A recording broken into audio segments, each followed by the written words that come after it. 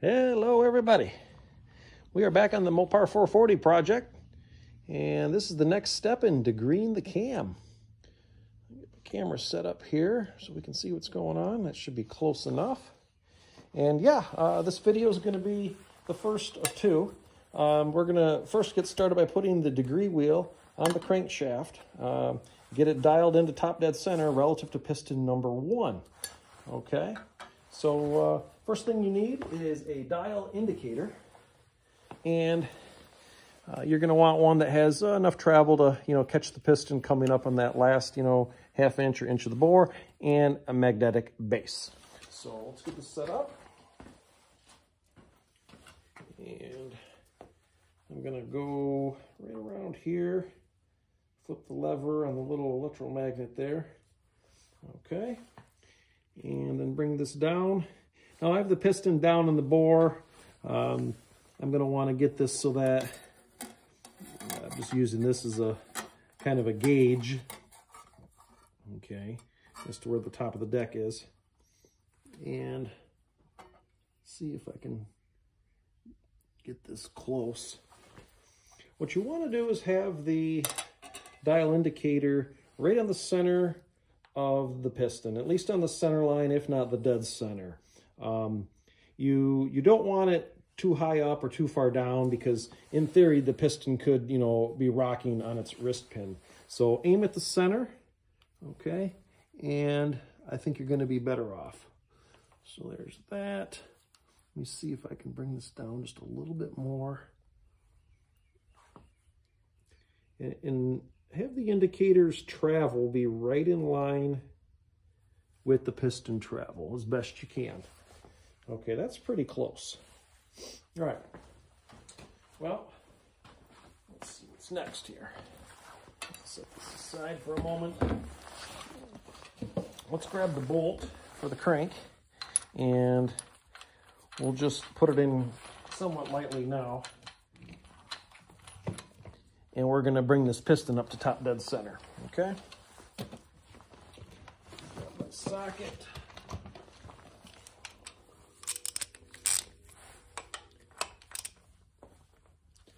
It's tightening up a little bit, and there it starts to move. I mean, you're fighting the friction of 8 pistons, 8 sets of rings, and there is quite a bit of friction there. So I put a little oil on the bores just to help that out a little bit. And let's bring this around. Okay, I'm starting to see some movement there. Okay. Yeah, it looks like it's getting close to the top.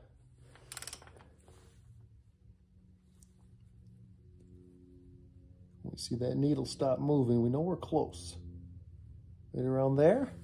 Okay, so that's close to top dead center. And we're going to verify if it's exact in a moment here. So let's bring this around to 0. Let's go the other way, I guess.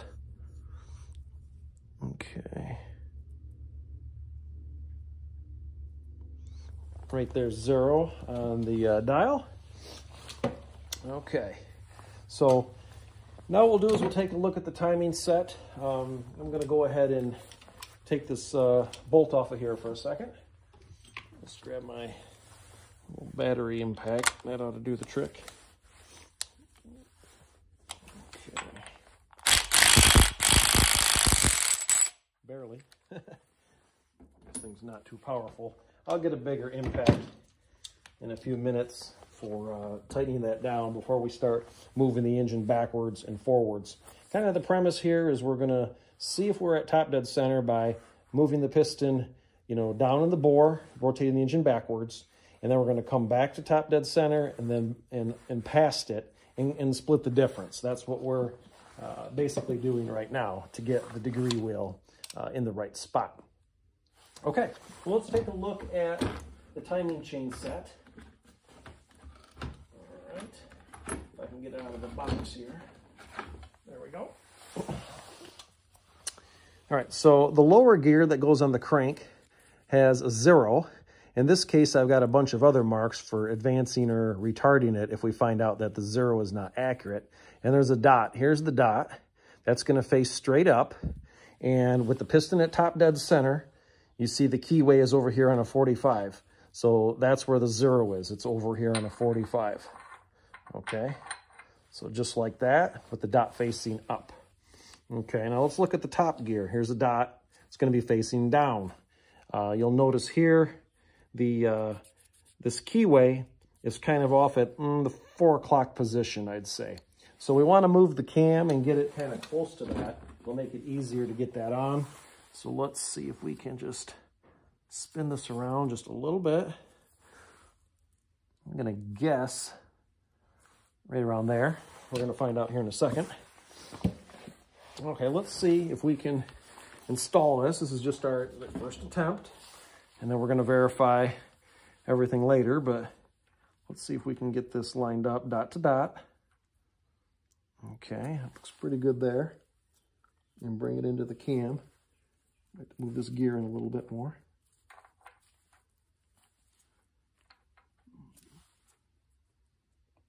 Okay, that looks good. It went right on. Okay, grab my cam bolt. This is not the final installation. Later I have a brand new bolt that will Loctite in place, but we have to verify the timing. And I'm just going to put this in temporarily. Okay, grab my socket for that. Snug this up. There's a lock washer on it, so I'm just going to bring it in kind of snug. Okay, good. And let's check the dial indicator, see if anything moved here. Well, it's just a hair off. That might be because I took this off with the impact too. So let's not mess with it. Let's just see where we're at. Okay, before you put your degree wheel on, get yourself a pointer. It can be a piece of wire, a coat hanger, whatever you like. And just pick one of these timing cover bolt holes and get that thing set up so you'll be able to point at the degree wheel. The degree wheel has top dead center. Of course, it's got 360 increments all the way around. Our first attempt here, we'll get the bolt in here and start it out here. Well, slide it behind our pointer if I can. Okay, it's pretty good. And top dead center, we're going to bring it around. Now, this is saying I'm a few thousandths past, but this is a good demonstration. We'll see how close we are. All right, so let's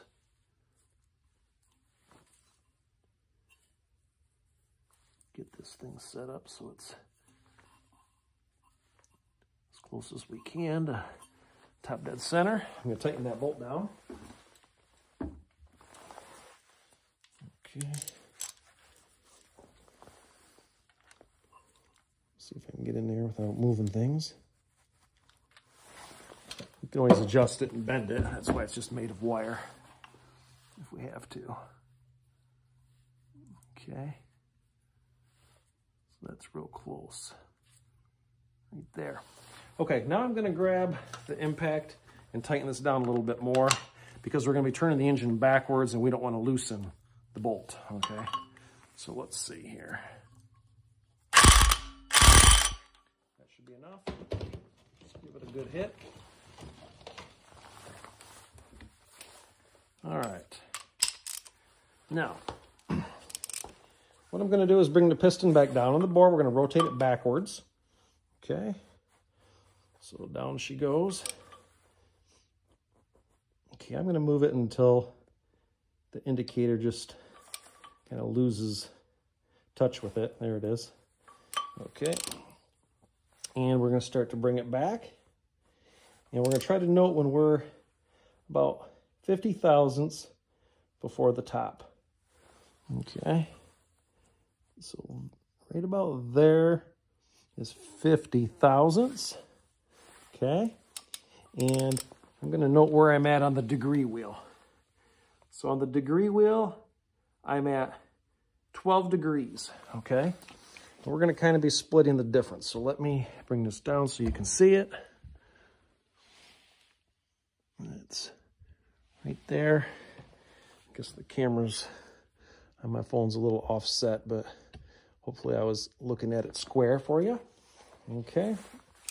And that 12 is aligned with 50 thousandths. So let's continue to go up to 0. Okay. And there's 0.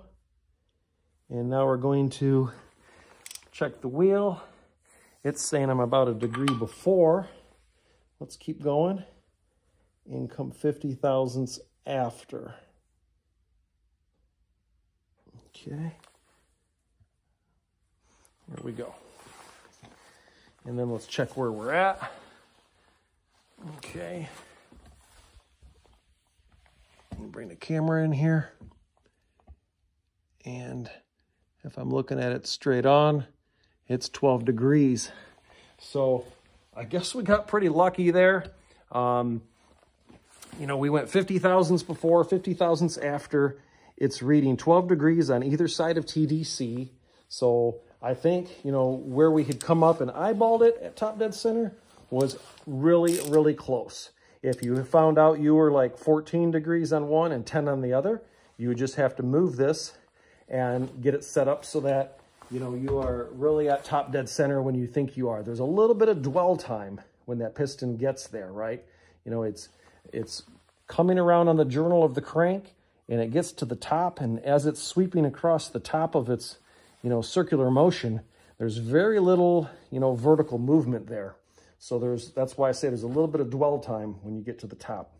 So, okay, that's the premise of how you get this set up. You can check it a couple times and make sure you're right. This is going to be the basis of our timing checks for the camshaft. So next we're going to have a video for putting the dial indicator in here on the intake and exhaust lobes. And we're going to verify where they are at timing-wise relative to the piston being at top dead center. All right, well, I think that's a wrap for today. That's a good short video.